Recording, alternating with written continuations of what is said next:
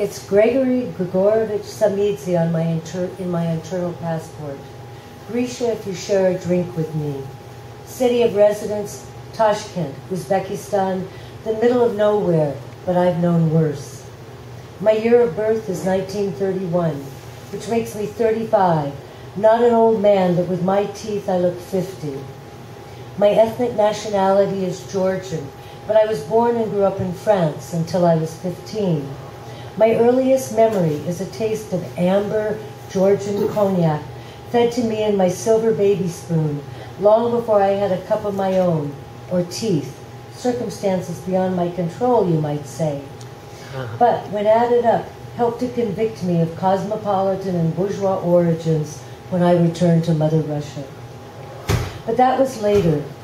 Not even Siberian permafrost could take away memories of blissful childhood years in Paris, when my parents had French and English friends, emigres and artists from Russia and Poland, who gave me a head start in the language department, a precocious palate for cuisine and wine, and problems later on with the above-mentioned powers that be.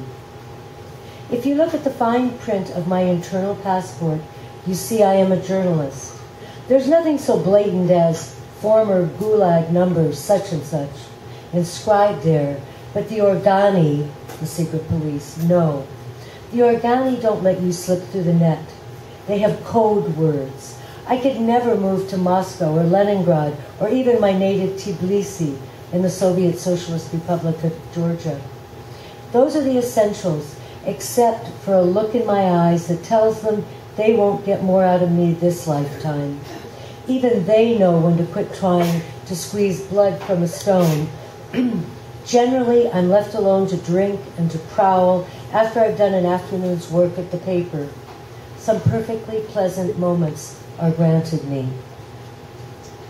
I expect they'll rewrite the history of our miserable Russian century any number of times, and fortunately I won't be around to read it. As it is, I don't look at my own copy after I make my evening deadline. I take the damp first page off the presses to wrap my bread. Warm, flat bread from the Alaisky Bazaar, that's something to care about, even with a smear of printer's ink on the sesame seeds.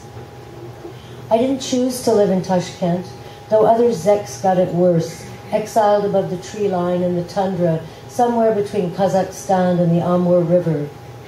Here in Uzbekistan, sometimes as early as March, the southern sun begins to warm the meat on your bones.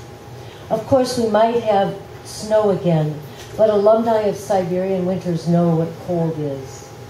By summer, the melons are bigger than soccer balls. Autumn is long and sultry. The dream is to find a woman while warmth lingers, swelling the gourd and plumping the hazel shells, as John Keats said. Those words I feel a kinship with, especially when I imagine poor John Keats shivering through English winters.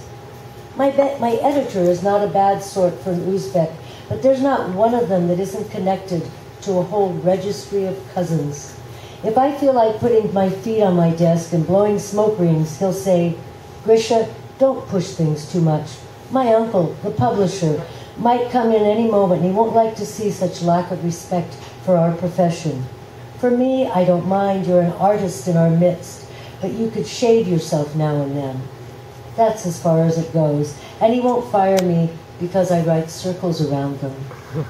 As for tempting me with promises of 2 rooms, a stereo from abroad, pots of beluga, don't imagine they can lure me into political pandering. My black turtleneck sweater, this old one I'm fond of from Poland, some decent shoes that I've broken into my shape are quite enough fashion for me. For years now I've lived in a 1-room cottage, and though it's not large enough for a family of mice, I wouldn't like to give it up. I painted it myself in an edible red, like a can of American tomato soup. My record collection of American jazz means everything to me. If you had been there in the outer regions and you served your time, you shouldn't become attached to anything. They can invade your hideaway, scattering your papers, smashing everything like so many freshly laid eggs. I am myself rather a magpie, not only collecting treasures but imitating other birds' songs. If opportunity offers herself, I make cozy with another chap's warm-breasted mate. Dangerous. They always think they own your soul as well as any nest you happen to build. It's my nature to climb up for the highest apple. Sometimes in my discounted profession, I surprise myself. I can't help writing a good sentence now and then, a moment of detail when I describe a Russian colonial street where they've left a stand of lime trees, white fences, delicately carved blue wooden eaves. If I come upon a chai khana on a shady corner under fruit trees in the Uzbek quarter where old men in their colored robes drink tea, I might note that even Allah's heaven can't beat a dry, hot summer day when it's only an hour until the sun drops and the evening breeze comes up to make the fragrance of the grapes sweeter than kisses. My fingers itch and a word or two comes out about the deaf woman on the corner under my office who sweeps the dust with her ancient broom, sweeps against the sandy wind off the desert, this eternal babushka who's the muscle of our country. Sometimes a lyrical line slips out between my hack agricultural reports. But should my editor ask me for a human interest story, I tell him to pass it on to someone else. I'm a specialist at production numbers, I say. It's true. I write down figures faster than anyone else, but I am not a recorder of human emotions. Who needs sentiments after all? Let them wave their banners, roll out their tanks, and sing patriotic songs if they want. You won't find me at the reviewing stand, interviewing little girls they send up to present flowers to fat men with jowls hanging over their medals. Never.